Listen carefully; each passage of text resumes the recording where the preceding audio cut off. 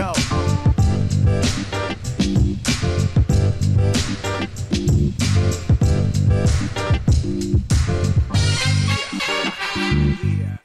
Clarity.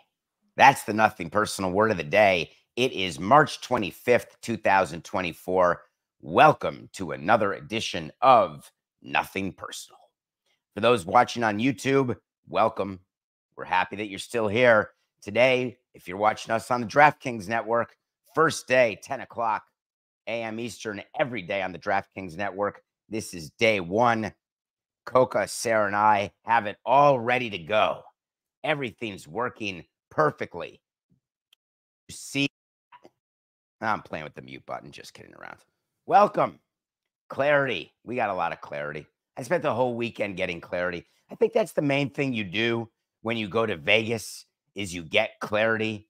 Watching Bruce Springsteen, having dinners, going to Bruno Mars's new lounge, the Pinky Ring, seeking clarity.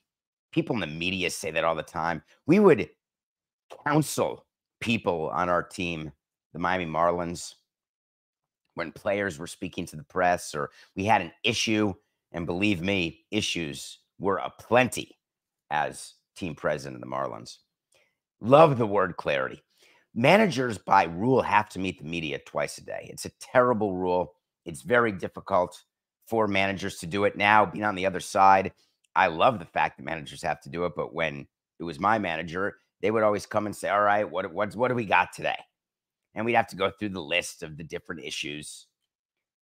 And one thing a good manager says is, what do I need to provide clarity on today? Dave Roberts of the Dodgers is used to operating in a swirl of PR crap. Consistent. Going back to Bauer and that nightmare that continues to this day as he keeps creeping up, pitching against the Yankees yesterday for a team in Mexico City, thinking that he's got a shot. But the Bauer situation is child's play compared to the Ohtani situation. Shohei Ohtani has not spoken to the media since the story broke that his interpreter, longtime interpreter, had been fired last Wednesday in Korea. Go ahead and go back to previous episodes of Nothing Personal, both Wednesday and Thursday's episodes. Staggering amounts of information that was not known then, and staggering little is known now. Of course, we've had the benefit of 5 days worth of articles, 5 days worth of investigations, 5 days worth of speculations, 5 days worth of non-interrogations, 5 days worth of trepidation, all ending today when Dave Roberts announced that Shohei Ohtani will meet the media.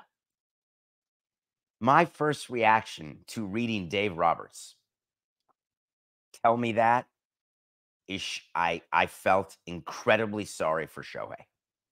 And that's not an emotion I have felt during the course of this week, maybe not during the course of his career. But who are his advisors? Let's hope that he's gotten someone better than Nez. Let's hope that there is someone in his ear saying, I appreciate that the Dodgers or Roberts or somebody wants you to talk, but you're being investigated, son. And the rule number one on page 1 of the You're Being Investigated playbook is shut up. Dave Roberts went out of the way to say Dodgers didn't ask him to talk. Don't worry, he's not a distraction. We're used to distractions, and this is not a distraction. Horse hockey. What's going on around the Dodgers is a total distraction. You can pretend it's not. When you have a player who is in danger of being suspended, who is currently being investigated by Major League Baseball, and it is your off-season free agent signing with the largest contract in the history of any contract at $700 million over 20 years. Yes, don't correct me. All the new DraftKings people, pay attention. I call it 700 over 20. It's really 700 over 10, but he only gets paid $2 million a year for 10 years and then $68 million a year for the next 10 years. Of course, he doesn't have to play in those 10 years, but he's still making $68 million a year. You may call it deferred comp, but I'll call it tomato. We've never dealt with a player like this. Worldwide stage. The face of the sport. People talk about, is Mike Trout the face of the sport? No. Is it Bryce Harper? No. Is it Jazz Chisholm? No. Who's the face? Vladimir Guerrero Jr.? No. It's Shohei Ohtani. Baseball did everything possible to get this to go away. And on last week's Nothing Personal, we reminded you this will not go away. Major League Baseball will have to start an investigation. And wouldn't you know it, they announced this weekend that they are starting an investigation. They put it in a very, very funny way, knowing the people in DOI and knowing the people in the commissioner's office. Earlier today, just earlier today, this was days after this happened. Only earlier today, our Department of Investigations began their formal process investigating the matter. And the reason why it's important to say earlier today is that yesterday, there was talk of not doing an investigation. Ohtani is currently not under investigation, which was a premature thing to say if you're baseball. Luckily, you can cover anything you do prematurely by doing it better the next time. And the next time you say, oh, we decided earlier today. Whatever. It doesn't matter. As a consequentialist, which you all know I am, MLB's investigating Ohtani. So if you know that you're under investigation, and people are going to say, no, they're investigating what happened with the interpreter. No. They're investigating all of it. Just like the FBI, all of it. The IRS, all of it. Governmental authorities don't care that Ohtani is the face of baseball. They don't care whether the interpreter went to college at X university or Y, whether he was the interpreter for the Red Sox, Yankees, or the Samson Coca law firm. They don't care. For those of you on DraftKings Network, you may not know of Coca, although if you listen to the show, you know of Coca. Matthew Coca, our esteemed producer. He and I, until today, have really been getting after it, very lean. Now, with Metallark giving us all these resources, Sarah, we have the ability to be on DraftKings Network. Thank God for all the help. Meanwhile, Coca's working 28 hours a day still. So, Dave Roberts has to meet the media yesterday and gets word out that Ohtani will meet the media. And he says it's the right thing to do. I'm happy he's going to speak to what he knows and give his thoughts on the whole situation. I think it will give us all a little bit more clarity. You have a better chance, Dave, of getting a little bit more Alexis than you do a little bit more clarity. Because if Ohtani answers even one question, then every advisor of his and lawyer needs to be fired. Every PR, every crisis consultant, everyone, fire them all. If he gives you clarity on anything, if he says one declarative statement, I want to see some firings. Let's pretend for the sake of argument that Shohei Ohtani had no idea that his interpreter gambled. Okay. Let's say for the sake of argument that Ohtani himself never gambled. All right. Let's say for the sake of argument, the guy has so much money that he didn't know $4.5 million was missing. Okay. Let's say for the sake of argument that the bank who did the wire transfer from Ohtani's account somehow thought that Ippei was Shohei. Okay. If all of those things are true, plus Ohtani found out for the first time about any of this when Ippei, his best friend, met the team and apologized for being a gambling addict, let me stop you there. I can't say okay to that. I've been around Japanese players. I've been around interpreters. I've been around clubhouse meetings. Do you know how a clubhouse meeting happens? You don't just go to the board and write down a time and say 3:45 p.m. clubhouse meeting. It's not how it works. Meetings are called by the manager, who tells the general manager and the team president. If the players want a players-only meeting, they alert the clubhouse manager, who alerts the manager and then the general manager and the team president. There is no set clubhouse meeting that would happen where nobody's aware of it. It gets noticed. It's on the board. Do you think that the interpreter gets to be the focus of a clubhouse meeting without Ohtani knowing who he interprets for, that the interpreter is the star of this clubhouse meeting? No chance, toilet pants. Maybe the Dodgers, Andrew Friedman, Stan Kasten, maybe they called the meeting and said, oh, we've got a bad article coming out. I wonder if the royal family calls meetings every other hour. I wonder if Kim Mulkey called the meeting. We have a meeting to talk about the fact that the Los Angeles Times and ESPN, they're going to run an article, and it's not going to look good for this guy who wants to meet you now. So Ippei stands up and says, oh, I've been a bad, bad boy. And Ohtani's looking at him and saying, what you talking about, Ippei? And Ippei says, oh, sorry, man, I lost $4.5 million, and I got it from you. Thank God you got the new contract. Ohtani then says to people around him, not being interpreted because the interpreter is having in the meeting. So he says in English, purportedly, or I don't know what language. Do you think he says, oh my God, this is terrible. My best friend is a bad, bad man stealing from me. I find it all to be a little bit shocking. Wait to see. Wait to see is when I tell you something's going to happen. It could be on any subject. The thing about Nothing Personal that's different than the other shows you watch is that all the time when you've got people in a microphone, they say a lot of stuff, and then there's no accountability. I can be accused of being wrong plenty, and I am. But I promise you, when I'm wrong, I revisit the fact that I was wrong. When I'm right, I sort of revisit that too. Wait to see. I'm going to give you one. 0 MLB updates until at least May, and no conclusion of this investigation until after October. Meanwhile, Ohtani will remain active. He will not be put on administrative leave. He will be active during the pendency of this investigation.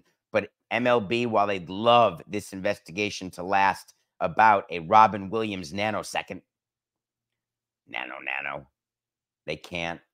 Do you imagine MLB after Ohtani meets the media today and Ohtani says nothing, but let's pretend he has idiotic advisors and he tells everyone the whole story and I had nothing to do with it, never gambled, never gave money, money was stolen from me. Boy, he sure as heck better be right. Even if he is right, you still don't say it when you're under investigation. It's literally asinine. But let's pretend he says it. Do you think MLB then just says, all right, Department of Investigations, you heard it right from Shohei's mouth. Drop it. End the investigation and say, all's great here in La La Land.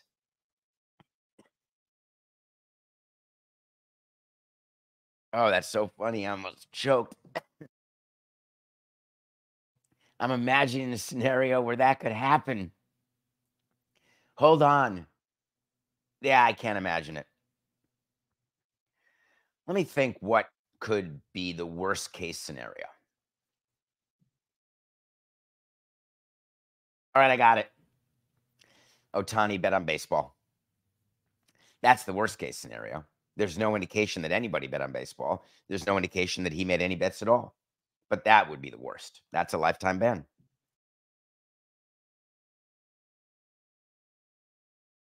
Second worst would be that the interpreter bet on baseball.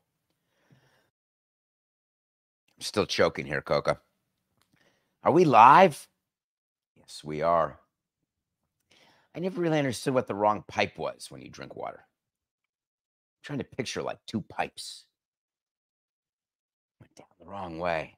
Luckily, Metalark Media took care of my makeup today because we're on the DraftKings network, so you can't see the schwitz from the choke.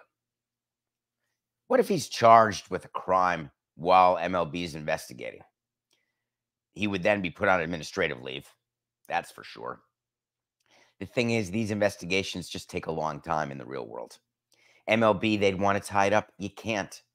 Nothing's coming in a bow here because there's so many different angles and it involves gambling.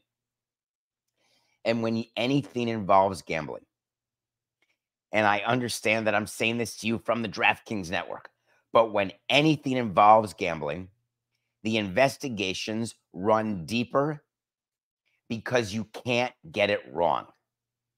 And that's what we should all want. You all want it to be right. The downside is the distraction that Dave Roberts claiming doesn't exist. It does. That is the wait to see. What a week for baseball as we get ready for opening day this coming Thursday. Two teams have already won a game this year. You remember the Dodgers and Padres played for real in Korea. They're each 1-1. But the other 28 teams start on Thursday. We would sit around so often in meetings and talk about opening day, and you're all excited. Then you get the schedule and you see who you're playing, and you don't care because opening day you could play Bauer's team in Mexico, and it doesn't matter. It's just the feeling of opening day.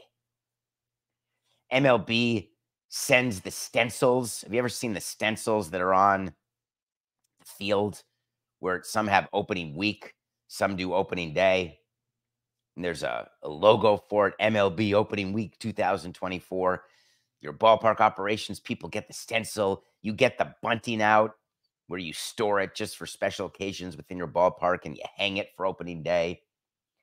Everyone's got a crisp step in their step. What's the expression, Coca?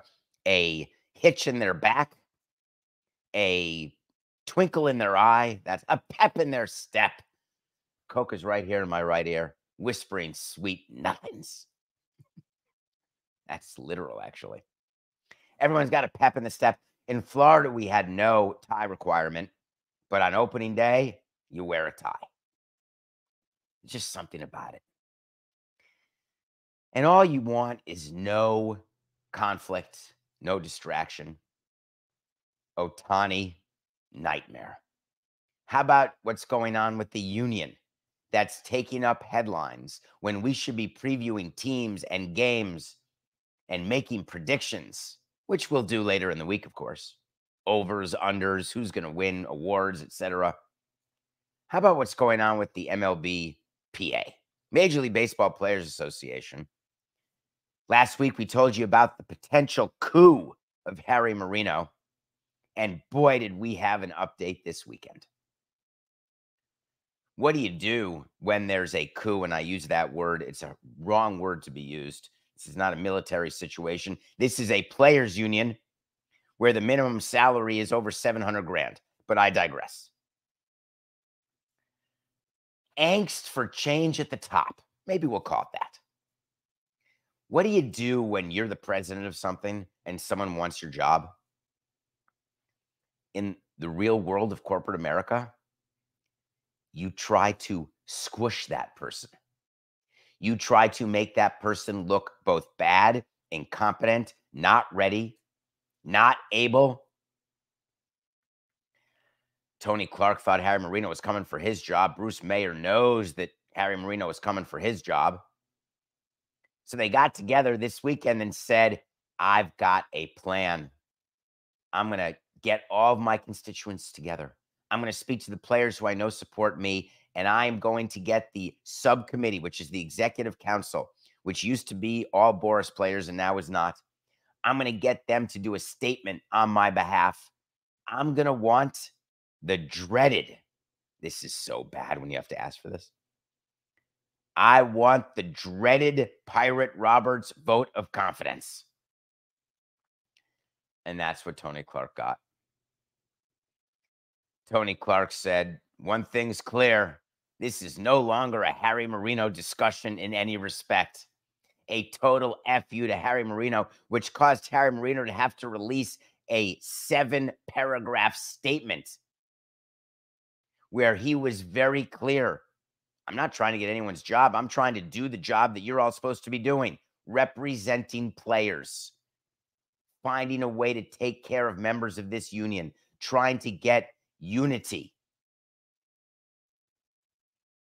He ended his statement with, and always when there's a long statement, go to the first paragraph and last paragraph, because generally the stuff in the middle you can do without. It's sort of like when you're reading a word, it doesn't need to be spelled right for your brain to know what it is. There's these great TikToks and various other paragraphs. You can read a paragraph of mumbo jumbo super quickly. Your brain is an amazing thing. My sole aim is to serve the players, Harry said, and concluded his statement. My sole aim is to serve the players. You think that's an accident? Don't think that my aim was to go get Tony Clark's job or get Meyer fired. I had one goal. I like that. I generally don't use that in statements or in conversation because that sort of backs me into a corner.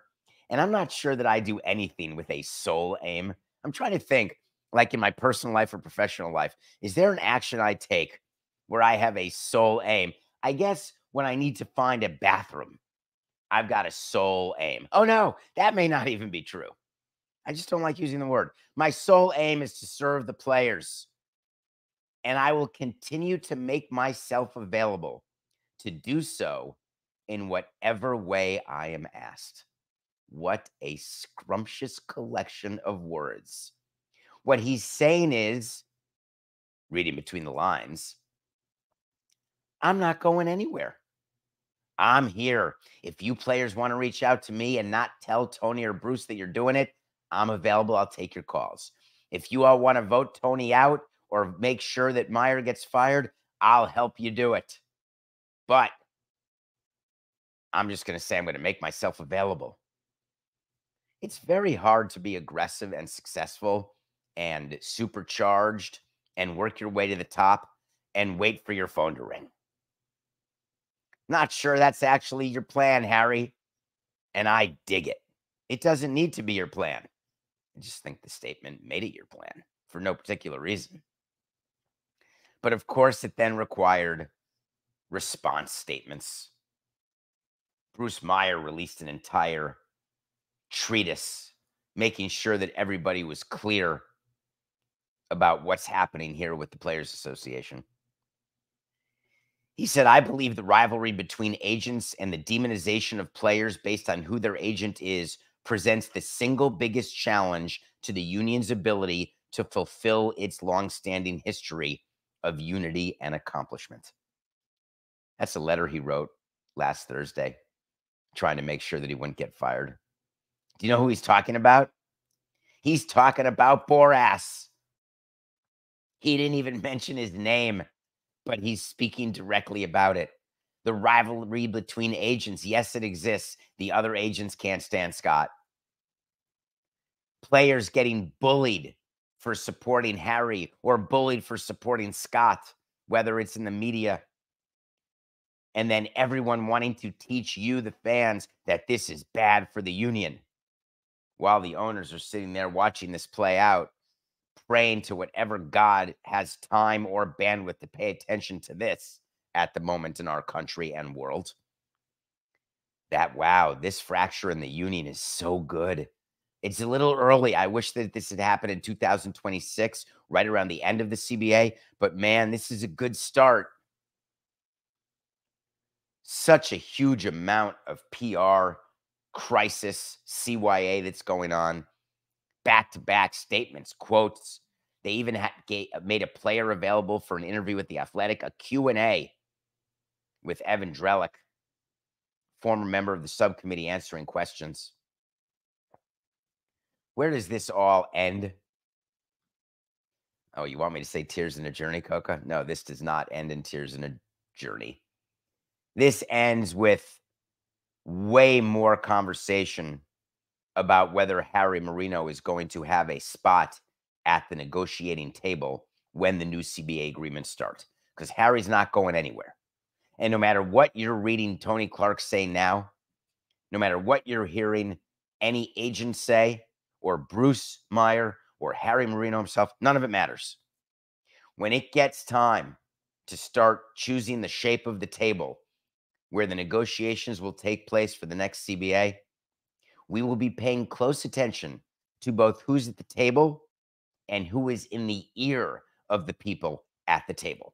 Remember, Scott Boras was never at the actual table, but he had a Saving Silverman electric buzz on the nipple of every one of his players in that room. And whenever something went wrong, they got buzzed. Don't give it on that.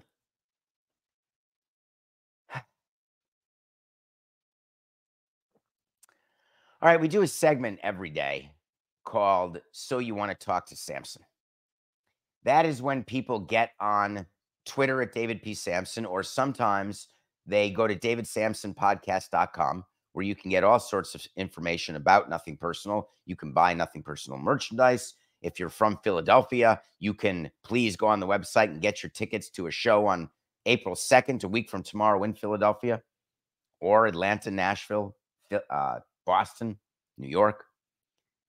But I love getting questions, and I love answering your questions. And we have this little ditty that we play when it's time for this segment.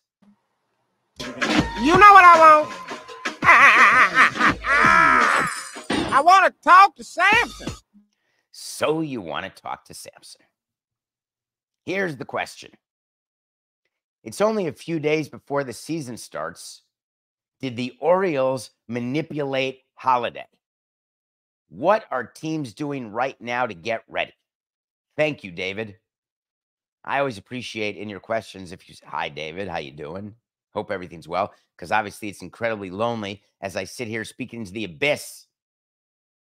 Thank you to the studio audience. There is a studio audience here today. Oh, no. I've got 4,000 jelly beans in front of me. All right, here we say it. The Orioles are not manipulating Holliday. And let me tell you what went on there. Matt Holliday's son, great player, maybe the top prospect in baseball, likely could have made the team. When you've got a really good rookie, but you're coming off a 100-win season, you have no issues when you keep your rookie down. When you're coming off a bad season and you have no one to play the position that the number one prospect plays and you don't call him up, then you have to say, we wanted to work on a few things. There is always a way to manipulate service time for a player. There always has been, there always will. What service time manipulation means is the fewer days that a player has on the big league roster, the longer it takes to be eligible to make any other money beside the minimum salary. That's giving you the rules in a very rough, macro way. During the last CBA negotiated by Tony Clark and Bruce Meyer, really contrary to what Boras cared about, they wanted to get money to younger players faster. So they came up with several new rules that address this service time manipulation. And the way the rules are written, it's supposed to encourage teams to bring up their best players sooner so that the fans can watch them and that these great rookies can start the clock running to get to free agency and arbitration as quickly as possible. And the new rules basically talk about, hey, if you bring up Holliday in May and he wins Rookie of the Year, we're going to pretend you brought him up in April. If you bring up a pitcher who wins the Cy Young or finishes in the top for Cy Young or a position player MVP or Rookie of the Year, we are going to assume that you called him up for opening day and we're going to give that player a full year of service time. So there will be players this year. We never know which. There will be some players who do not play a full season who will get the credit for it. But executives sit around and they say, you know what? If he earns the full year, great. But there's no reason to give him the full year without having him earn it. That is how I ran a team. That's how I would run a team. It makes absolutely perfect sense to do that. So when you're asking me, did the Orioles manipulate Holliday? Anytime you do not have your best 26 players on your roster, you're manipulating something. There are pitchers that we've sent down to the minor leagues who didn't break camp with us, who deserve the right to break camp.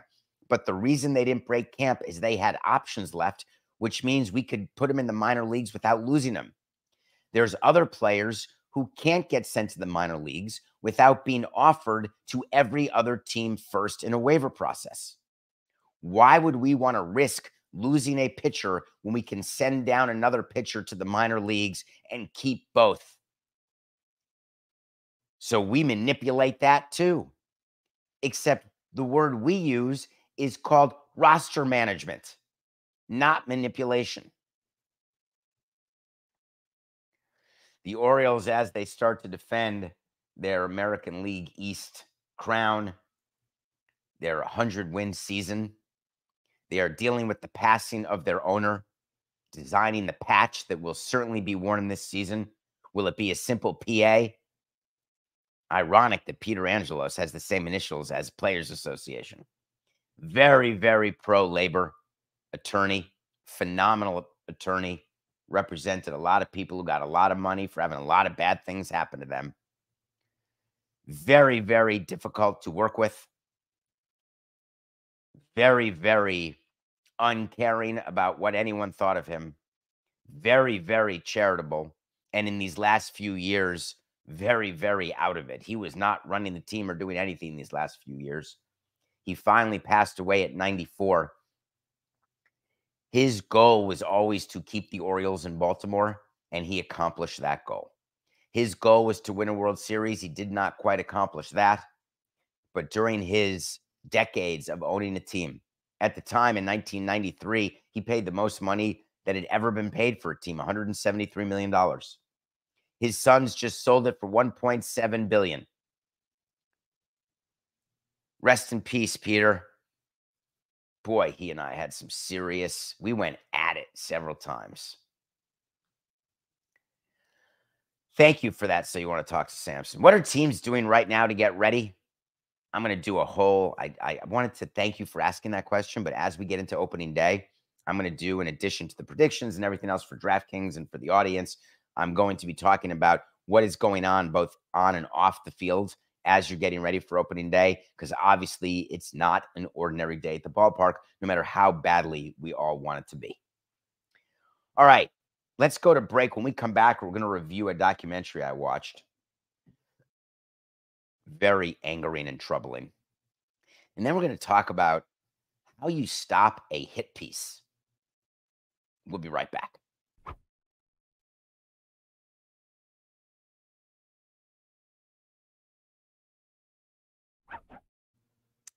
Welcome back to Nothing Personal. It's David Samson. We come to you Monday through Friday, 8 a.m. live on YouTube, 10 a.m. starting today on the DraftKings Network, which you can find on Roku, Samsung Plus, on the DraftKings app, on the DraftKings website. Other points of distribution I'm positively excited about. In addition, if you're listening to us, we appreciate that too. Every day I watch a movie, no matter what, even after a weekend in Vegas, a 48-hour absolute sprint that included a total of 3 hours sleep over the 2 nights. So I maximize my time with 45 of 48. Again, shout out to the great makeup department. Love you. One of the movies I watched was a 4-part documentary called Quiet on the Set. Let me give you a hint. You don't know this about me unless you've Googled me. I'm 56 years old. During the 90s, I was in law school, then I was in Europe, then I was on Wall Street, then I was in baseball. I had children in 1995, 1998, and 2003. I did not watch Nickelodeon at all. I am one of the few people who watched Quiet on the Set without having known one part of that story, other than I've seen mugshots for Amanda Bynes. That's it. I didn't know Amanda Bynes had her own show on Nickelodeon. I didn't know there was a guy named Dan Schneider, other than the big guy from Head of the Class. Didn't know he was still in the business. Never heard of Drake Bell. Is that his name, Coca? Had never heard of him. Had never heard of Bruce Peck. This documentary talks about the abuse that took place on the sets of the Nickelodeon kid shows, the inappropriate nature of the environment where kids were basically led into the darkness on a consistent basis by criminals. Now, I should say that I'm also an analyst on CBS. I would like to say that Nickelodeon's completely cleaned up their shop and kids are taken care of completely today. But back in the 80s and 90s, no one took care of anybody. And I knew about kid actor issues with the people from Different Strokes, with all the other child actors who end up in mugshots and drug overdoses, etc. There is a laundry list of people who act when they're young and don't ever get to make it as adult actors. The reason is that what is asked of these kids is not normal. While we want our kids to watch TV and watch all these shows that are produced as kid shows, and we look at kids actors, and then you do Kids' Choice Awards, and you put kids as adults in adult situations, 4869. When you put kids as kids in adult situations, nothing good happens. Do you think it's a coinkydink, the number of child actors who end up doing drugs? I do not. Here's the one thing that we should be able to do for the child actors. We may not be able to stop parents from stealing from them. We may not be able to stop parents from helicoptering them. We may not be able to stop parents from being overwhelming in their lives and then the kids wanting to break away and divorce their parents. We may not be able to stop any of that because when money's involved, it's hard to deal with anything else. But I do believe that we have it in us to stop pedophilia. Call me crazy. Maybe I'm setting the bar too high for on-set situations or for background checks. I don't even care if you don't do a background check about gambling when you're in sports, though you should. I don't care if you don't do a background check about where you went to college when you hire someone, but you should. I don't care if you don't do a background check about similar experience. Was he the interpreter for the Red Sox, Yankees, or not? Pedophilia, I feel differently about that. I watched this series infuriated. Of course, people say it was all going on, the whole Me Too movement. Did you not know what was going on movie sets with women for all these decades, or all of the things that happen against people of color, against minorities? Yes, all of it is wrong. Every bit of it. Am I wrong to say that I want children who not to be around pedophiles as my number one? I'd rather have a mound of coke on set with a security guard around it. That's all I was thinking while watching it. Furious. You should watch it, though. And if you watched The Amanda Show or all of that or all the other shows on Nickelodeon, the people I've spoken to about Quiet on the Set who have watched all those shows, you definitely got to watch this. All right. I'd like to talk about what it is to try to quash a story. I've gotten many calls in my ears, many calls in my ears. Hey, we're doing a story about blank. Do you have any comment? Hey, we've got this on you. We've got this on one of your players. We've got this on somebody you know. We're going with it. Anything you want to say? Can I ask you a few questions? Sure, about what? Well, we're doing an article about blank, and we'd like to know blank. Oh, that's nice of you to ask. I'll be right back to you. I call up Samson and Coca Law, speak to my PR people, and then decide what, if anything, I want to say.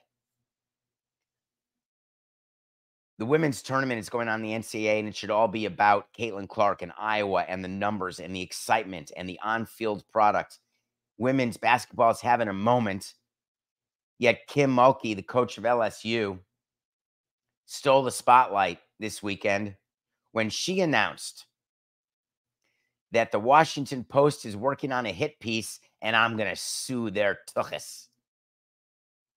If they put any false claims in there, if they defame me in any way, I'll tell you right now, I've hired the best defamation law firm, she said, and I will sue them if they publish a false story about me. She called a whole press conference to tell us that. Thank you, Kim. We really appreciate that. Let me ask you a question, though.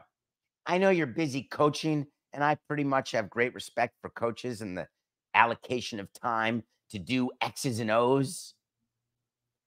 But I also know that the Washington Post didn't call you today during your game day practice and say, excuse me, you've got 90 seconds. What is it, Mission Impossible? My name is Kent Babb, and you've got 90 seconds to answer these questions. And then Ace Ventura comes out, and he pulls out 1,000 questions that will require 18 hours of work. My piece is coming out in 12 minutes. That's not how the Washington Post works. It's absurd. And any media outlet that works that way, whatever they're writing, no one cares what it says. So she's pulling a little Shakespeare here and doth protest too much. I wonder what is coming out. I wonder what the tea will be, because it's going to be spilled. Because when Kim does a press conference saying she's going to sue the Washington Post, do you know what the Washington Post does? Oh, yawn. It's just another Monday. Do you know that these places have attorneys who they consult, who check the stories, and they have fact checkers and source minders? Nah, you're right. The Washington Post has never been involved in any investigation that would require them to make sure they're getting it right. Kim's got it right. She knows. And Kim is so powerful as the coach of LSU that when they hear that she may have a problem with it, they're going to just kill the story. Nah, we don't need to do this. This is going to be too hurtful. I find it all to be rather funny, both that she thinks that she has that power, and B, that she felt the need to tell us about the power that she thinks she has when she doesn't have the power to stop the story. The story's coming out, and I got a better one for you. When the story comes out, she is going to sue him, and she's going to lose.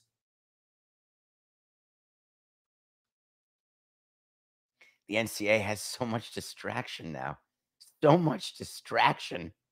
Did you see just in the first round, they pulled a referee at halftime?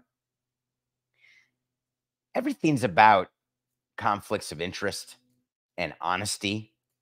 Please, when you're putting your resume together, for all the people watching this, don't lie on your resume. The background checks that we can do, that even are cursory background checks, take 5 minutes. And teachers can check your paper for plagiarism like in 3 seconds. The juice is not worth the squeeze. I promise you. One of the NCAA referees doing a game did not disclose the fact that she went to the school that she was refereeing. Yikes. You're not allowed to ref a game that you're a graduate of. That would give the appearance of, oh, maybe there'll be favoritism. So at halftime, the NCAA figured it out. Can we talk about that for just a hot second, if you don't mind? If you know that you've gone to Chattanooga, you're asked when you are reffing a game to disclose any affiliations. She forgot, this referee, to say, oh, I went to Chattanooga. So during the course of referee assignments, she was assigned Chattanooga. She knew her assignment because she had to get on a plane to go to the game. Don't you think she could have said, hi, my name's David Samson. All right, I'm okay. Hi, I've got a bit of a conflict. Can you assign me to a different game? Because I got a master's degree at Chattanooga. Oh, I can't believe we missed that. All right, yeah, go to this game instead. Easy peasy. Instead, you lie on your disclosure form. You get pulled at halftime. It makes the NCAA look terrible that it took them till the half to figure out. It makes the referee, I would fire the referee immediately. This is not like we were asking her to split the atom. We were simply asking her to tell us what her educational experience was and any possible conflicts with any of the teams in the tournament. Not that hard. I don't like self-inflicted wounds. Self-inflicted wounds. The quick story about that is if you do something that is not within your control and it happens to you, a ball goes under your legs, it happens. Errors happen. A self-inflicted one is when you hit your hand on the dugout when you get taken out of a game and break your hand. A self-inflicted one is when you get into a motorcycle crash when you shouldn't be riding motorcycles. A self-inflicted one is when you get fired because you lied about your resume. Do you lie to yourself? Do you forget where you got your master's degree? Self-inflicted. Those drive me crazy. Even more crazy, I should say, than how I am with my bracket. Did you know CBS Coca did the MPDS bracket? I'd totally forgotten about that, so I didn't put my bracket in. I would be in last place in that one.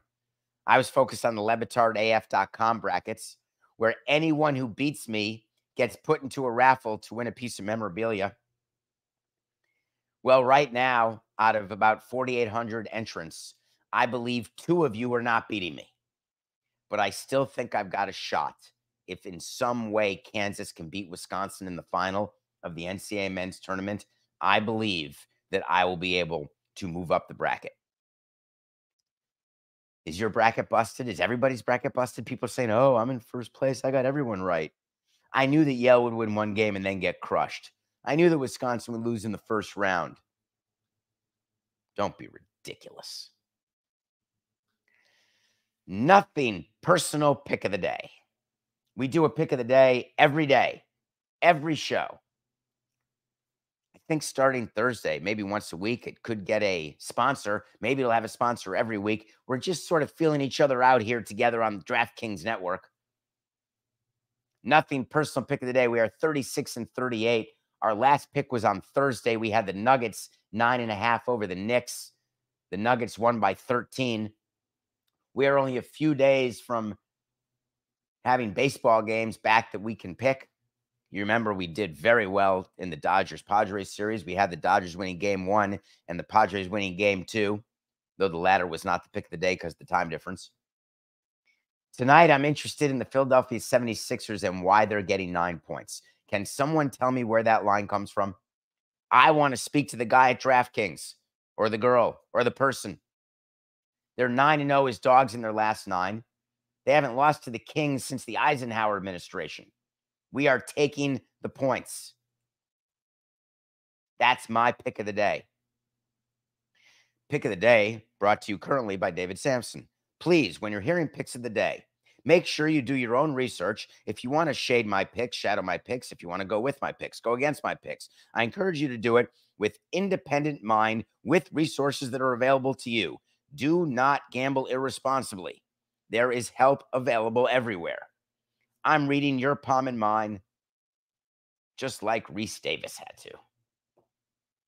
Can you imagine all the people giving you picks on TV and telling you, hey, this is easy money. We've got this. I can tell you what I like as a pick. Reese Davis had to apologize.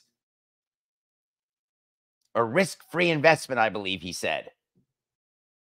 There is nothing risk-free about gambling. That's why it's gambling. There's nothing risk-free about starting a company, investing in your own company, investing in your career. There is no benefit without a cost. There is no reward without a risk. If you don't know that,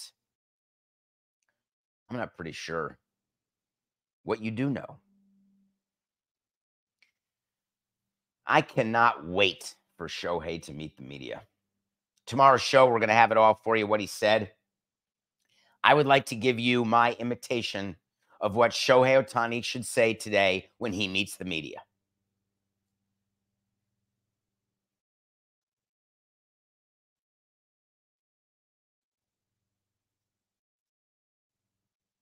It's just business.